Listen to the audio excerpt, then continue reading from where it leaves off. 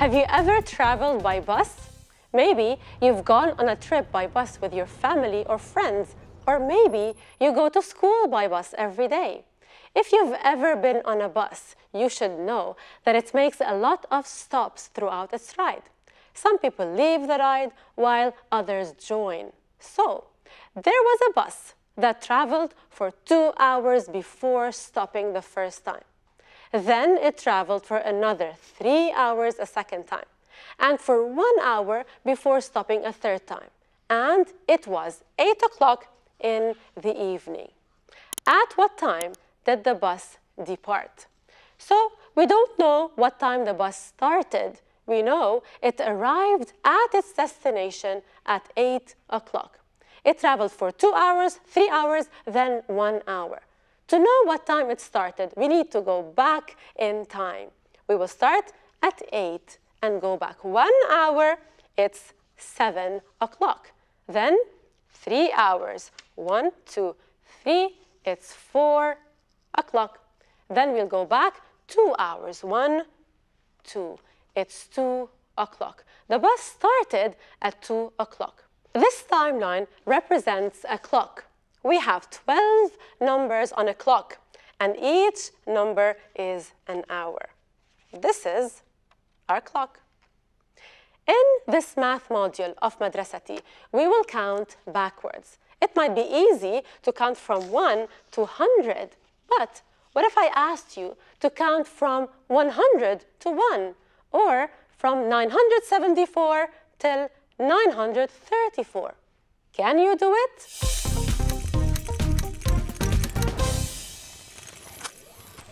Let's move from a bus station to the airport.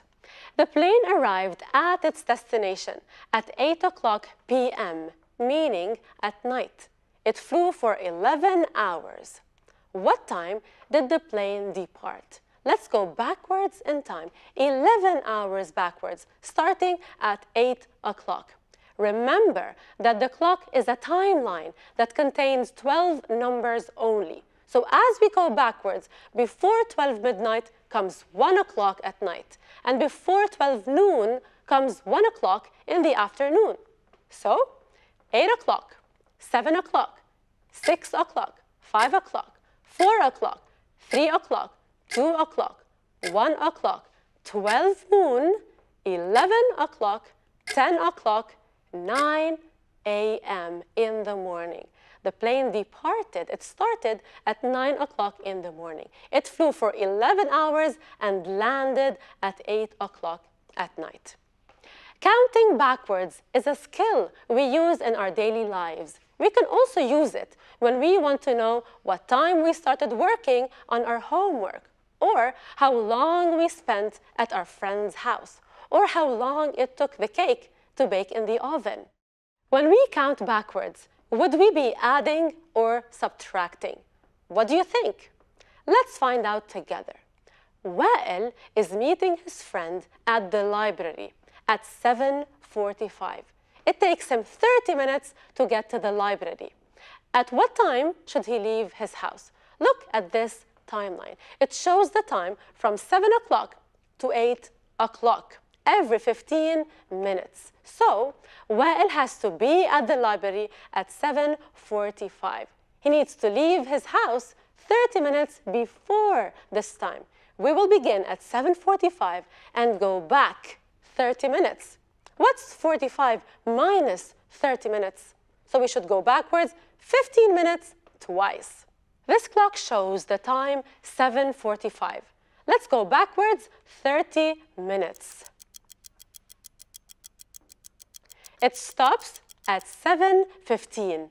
Wael needs to leave home at 7:15 to reach his destination at 7:45 after 30 minutes. When we count backwards, we subtract. When we count backwards by 10, for instance, we subtract by 10.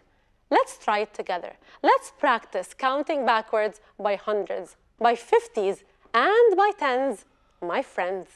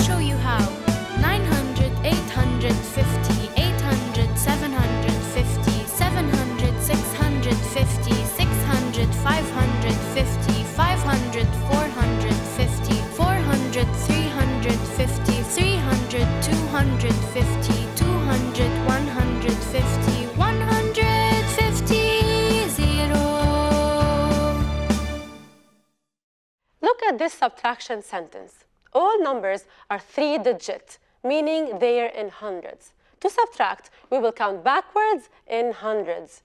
900 minus 100 is 800. Minus 400, 700. 600, 500, 400. Minus 300, 300, 200, 100. The answer to this subtraction sentence is 100. At a bus station, there is a shop that sells water bottles. This line graph shows the number of water bottles sold that day. Look at it carefully and tell me how many bottles were sold in the morning. 100 bottles. How many bottles were sold at noon?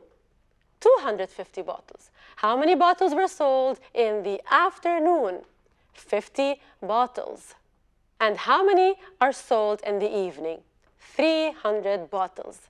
Now that we've read the line graph, let me tell you that there were 700 water bottles at the beginning of the day. How many were left at night? So, there were 700 bottles, and in the morning, 100 were sold. 100 were taken away. We need to subtract.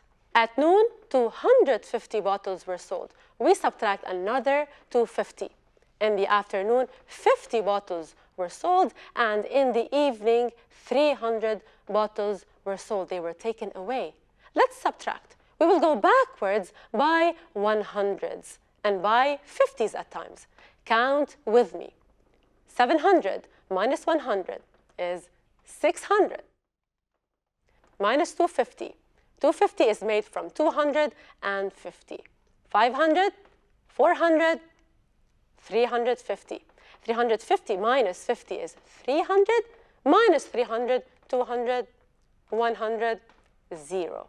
No water bottles were left at the end of the day. They were all sold. A bus has 80 passengers. 32 people get off at the first stop and 20 at the second stop. How many passengers are still in the bus? The number of passengers is decreasing at every stop. We start with the total number, 80 people, and we take away 32. Then we take away 20.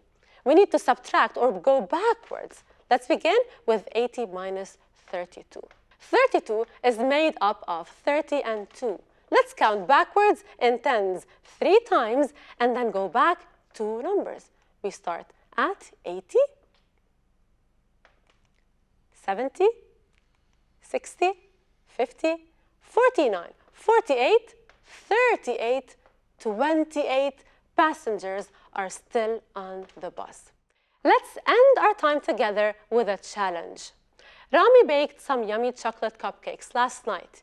He took them out of the oven at 4:20. The directions say that the muffins need to be baked for 28 minutes. What time did the muffins enter the oven? We should go back 28 minutes or subtract 28 minutes from 4:20. How do we do that? From 4:20 till 4 o'clock, that's 20 minutes. We still need to go back 8 minutes. What comes before 4 o'clock? 3:59, because there are 60 minutes in each hour. 60 minutes minus 8 is 52. So the muffins entered the oven at 3:52. Was this a difficult one, or were you able to guess it? In this module, my friends, we counted backwards, and we applied this to time. See you next time. Bye.